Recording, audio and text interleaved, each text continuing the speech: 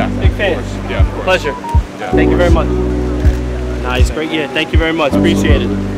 Look forward to the rest of the future. Thank you. I appreciate that.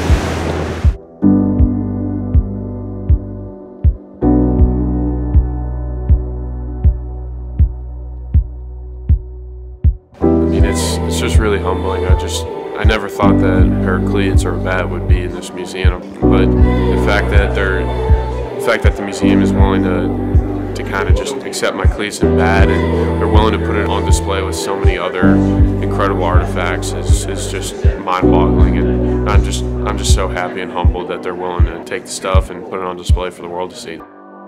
It's extraordinary for us to be the recipient of your cleats and your bat from a game played on September 11th, 2019, in which you earned, or the team earned, 9 runs on 11 hits on 9/11 at a home game in New York.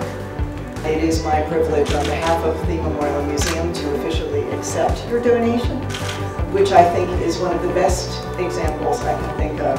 An individual who was 6 when these attacks happened 18 years ago, who has grown into a man who understands what it means never to forget. And it is really something to be able to tell your story as well through these artifacts, so thank you.